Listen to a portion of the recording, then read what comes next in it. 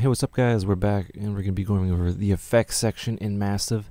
In the routing, it's right at the end, unless of course you bypass something.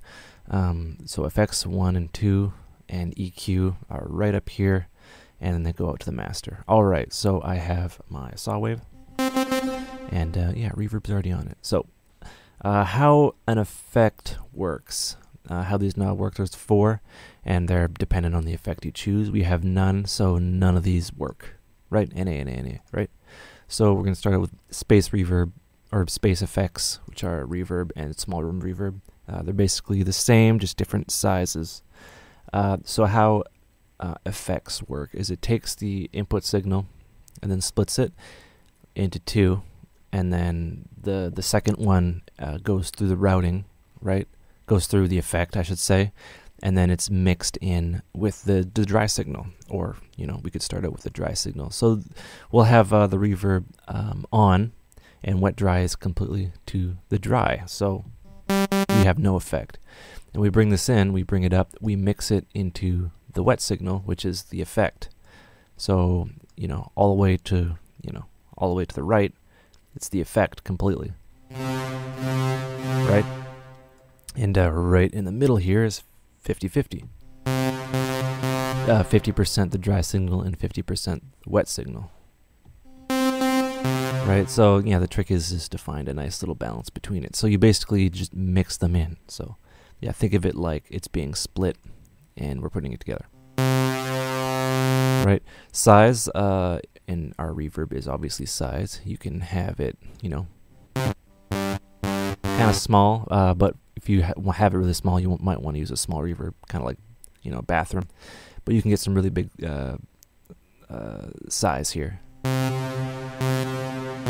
Right? Density is the how long the reflection lasts, kind of thing. I'm gonna turn it up just a tad. And color is kind of an EQ. Right? You want the high-end reflection, so you have like a really big sound for the color. So just think of this as like an EQ, and all the way down it's kind of, right, the reverb reflection. Oh, we'll go all wet. Right? Kind of, like low passed. And then all the way up there. So, instead of having like a super huge size for your reverb, just try to increase the color to bring those reflections back up, so you don't like muddy up your mix. So you get like a really cool sound on a simple saw.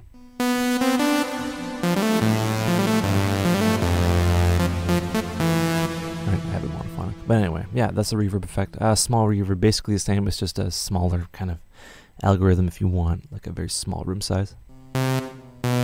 Right?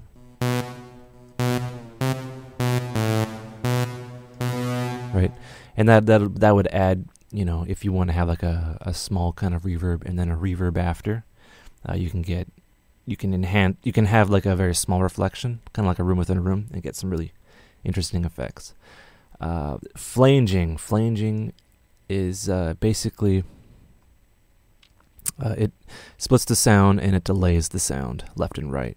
So you get like peaks kind of canceling each other out. It's kind of like if you play 2 songs at the same time and they're slightly off.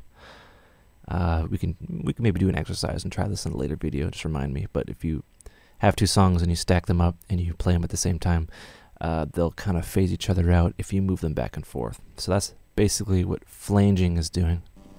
Oops. So wet dry, obviously wet dry. Right, so the rate is the amount that they're doing this, right? So we'll go feedback. Feedback is the wet, the original sound coming in. It's kind of wet and dry, and feedback is kind of reversed here. You can see it's coming through.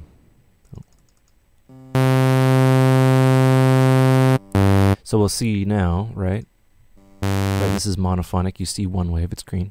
But when we bring the effect in, we see it's stacked, but the rate is at 0, so it's not moving back and forth. If we increase the rate,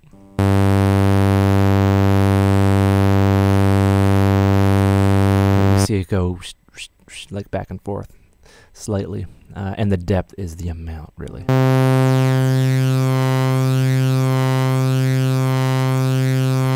what does that do? Well, it makes things sound wider, and it's kind of like chorus, and yeah, it's very stereo. If we go, this is a flanger positive. If we go flanger positive mono, it sums it to mono. Right, so this would be good for like evolving pads, especially if you have like the rate lower. Right. So there's positive and negative. I can't explain that, but what I find is it basically does stuff with the phase differently. But positive is more intense, and flanger negative is less intense. Right, we'll go wet, so you'll see that it's not so obnoxious, but then positive is.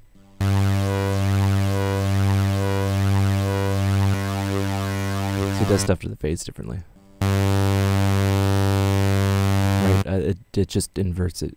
It inverts it differently. I'm not quite sure what's going on. And there's mono, so you can get rid of the phasing or whatever. All right, so what chorus does.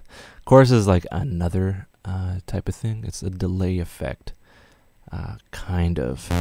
What it's doing is it's doubling the sound and then detuning them slightly, right? Changing the rate that it's played. So it's basically like a very fast kind of delay that can be modulated. Right, so we have, from one saw to two, so it's kind of like a chorus, like a bunch of people singing. And the offset changes the offset. And the depth kind of, modulates the depth that we're modulating. So we can increase the rate.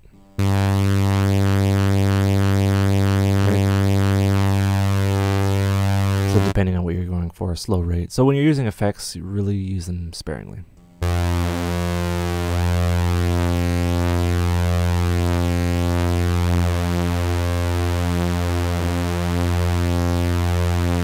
Right, so that's quite a bit. So, it's chorus. So what it's doing is it's a kind of a primitive form of unison, right?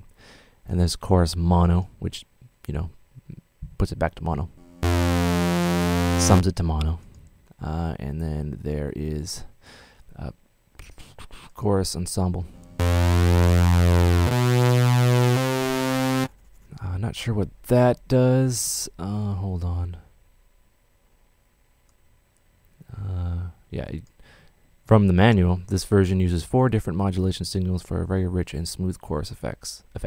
So instead of 2 channels going through, it's 4, allegedly.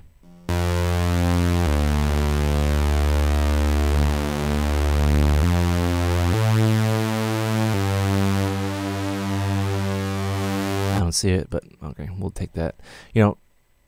All these effects, they're basically different forms of delay apart from the phaser, which is a bunch of filters on different channels, right? So, which brings us to a phaser. A phaser is kind of different. What it's doing is it's basically a bunch of all-pass filters. You can see the filter there, and you're modulating them.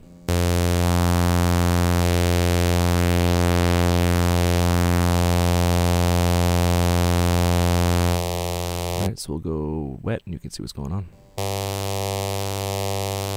Right. Right, it's so you can get that same effect with a filter. In fact, the older virus, or even the Nord doesn't have like effects, but you can still get phasing effects if you modulate a certain filter on here, which I'll show you later, I guess. Yeah, that is a phaser, and obviously the phaser mono, it sums it back to mono. Right, and then you'd obviously mix it in appropriately.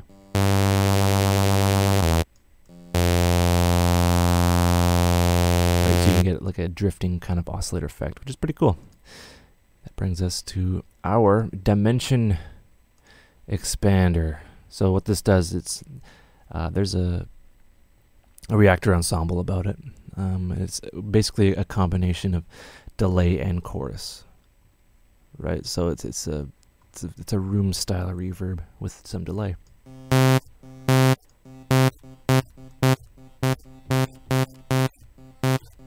Right?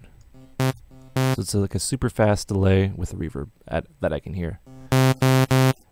Steve Duda, he has a plugin that he made based off this, and yeah, he based it off the Reactor Ensemble, and it's a kind of a nice effect to have you can have this before a reverb, which would be pretty cool. Delay. So what delay is it takes a signal and then delays it a certain amount, and this is a stereo delay. It's kind of a free tape delay.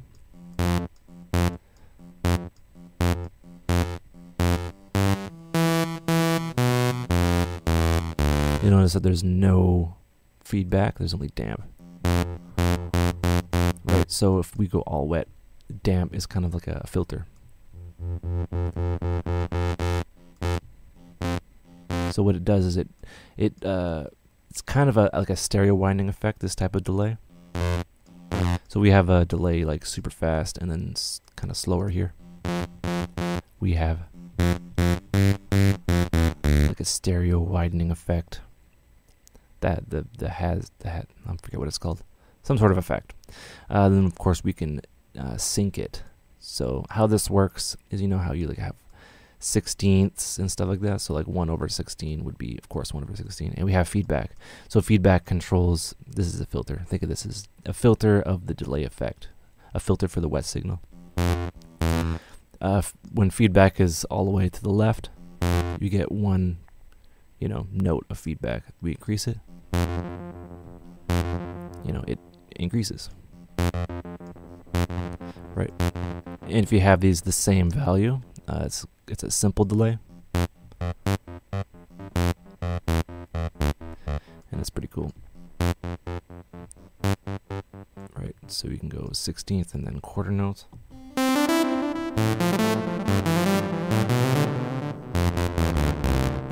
Right, simple delay. Dimension expander. Did I already do that? Yeah, I did. Oh, I did in reverse. All right, the dimension expander. It's a bunch of delay and chorus effects, which is pretty cool. So now we have our tube section. So this is so what this is you have a drive and a wet drive. So a drive and a mix, right? So you can mix the overdriven sound with the dry sound. But what we're gonna do is we are going to have our sine wave here, right? Because different tube delays, they do things to the harmonics differently. Like some will like completely take away the bass, and some will kind of add to it. So I encourage you to use a frequency analyzer with a sine wave to see what's going on with all your plugins. It's fun to do. So I'll just have this right on here. So let's see what it does to the harmonics, the classic tube. So this is, it adds like a warm and dirty sound. And the drive is, when you overdrive it, you get kind of clipping, right? So it's, yeah, overdriving the audio input, so it becomes compressed. So there's a bunch of different kinds of clipping. Digital clipping is just cutting the tops off everything, which adds harmonics. So you can turn like a sine wave into a square wave. But a tube is less reactive. It's not as reactive as that. It won't just cut it off. It'll add certain things. It's not linear. That's why tubes are pretty amazing. Anyway, let's increase the drive of the classic. You see, we're adding harmonics. See, a sine wave, it's boring, right? So I'll turn that off. Sine wave is boring. It's just one fundamental. It's a sine wave, and you can see it up here. And when we add our drive, we're adding harmonics. And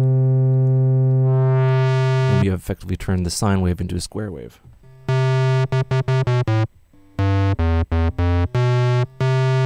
Which is pretty neat. So once you have that, this will like take away a bit of the bass, but at the low end you mix it in, so you still have those upper harmonics and you still have your bass. So There's no right or wrong kind of tube. They're just different algorithms. So the teletube, it's another one, and this one's a bit more, well, it's a less intense.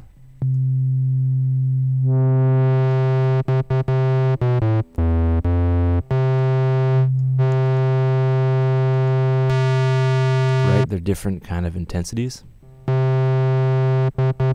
Right, and the barometer tube down here is the brightest. You see what it's doing is kind of doing like a wave shaping kind of fold back. So it's not completely clipping the sine. It's kind of folding it back because it doesn't know what else to do. What's the teletube doing? So he does that, but it's not as intense, right? And you know, the classic tube is the most kind of intense one, right? So with that, so why are we using a sine wave? Well, we can see what it does through the harmonics. So if we have something square, well, that will actually, we'll pick a saw. A lot of harmonics already there. So what I'll do is I took a picture of it. So the red one is, you know, what we started out as. Let's see what the tube actually does.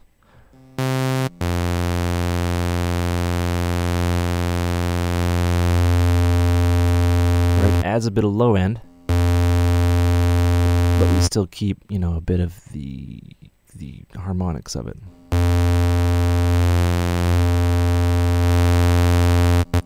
In turn makes it a little bit louder. That probably wasn't the best example. Let's try the teletube.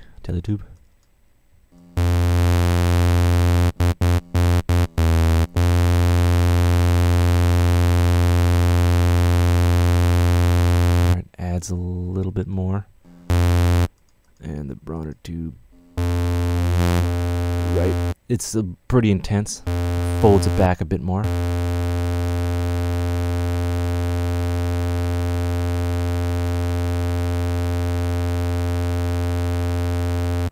Alright, we can see it there, right, so it takes away but it adds, right, you know what I mean, and it really depends on what you're doing.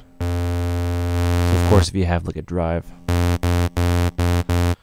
or if you have like wet dry, you can mix it in.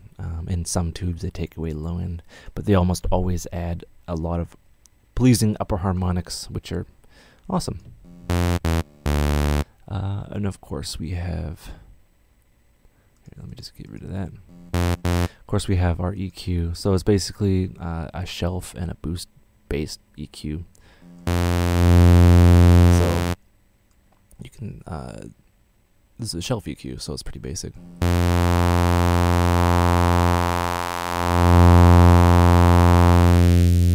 Right.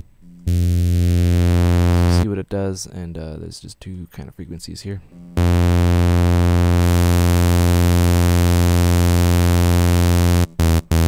Right, just to add a bit more bite, and that completely shaped the wave, if that makes any sense. So a kind of a powerful EQ. So if you mix and match, so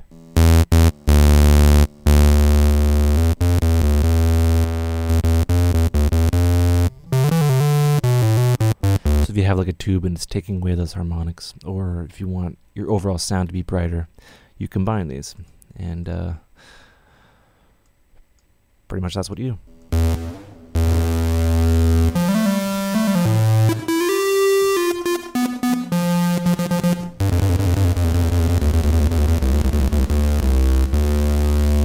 This video's been about 20 minutes. Effects are kind of complicated, different effects chains. But yeah, I hope you learned something. And I guess we'll be back, and take care.